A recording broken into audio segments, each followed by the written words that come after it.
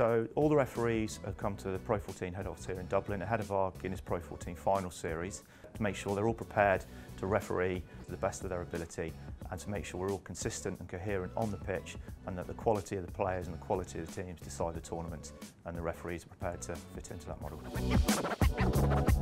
The intensity and the sort of, the standard gets a little bit higher again when you get to the knockouts, because there's huge focus on it. So you can feel, the standard is great throughout the season, but when you get to a knockout game, it's sort of intensity goes up a different notch and a different level really, which is what you expect.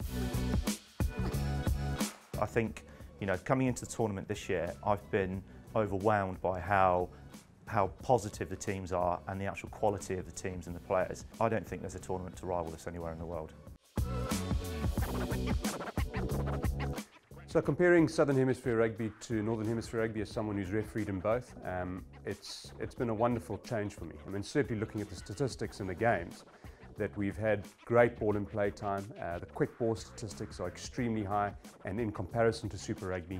So from a game experience, for me it's been as good if not better, being involved in the Pro14 and the style of rugby that's been played in this competition.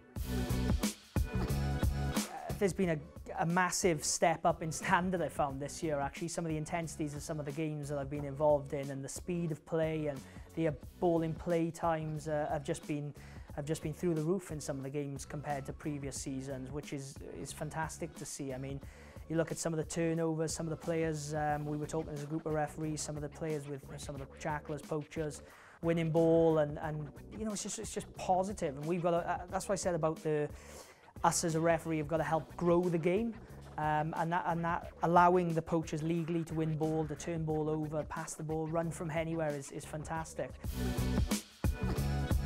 So the dialogue we have with the coaches is absolutely vital to progress this tournament. I mean, we need to work together with the coaches and work with them positively so we can do things better on the pitch.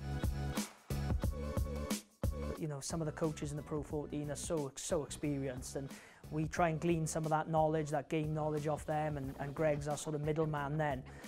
You've got some great players in the game in the Pro14, and we've got to allow those players to sort of express themselves within the laws of rugby. So yeah, that sort of like three-way bond between sort of us as referees, Greg, Garner and the coaches is imperative. It's huge. I think we're all trying to build a brand, and certainly as a referee I've noticed the change in the style of play over the last number of years. So it's definitely more attacking, and I think teams are approaching the scrum in a different way, and that's all down to the communication that we have through Greg and feeding it back to us as to how we want the game to look.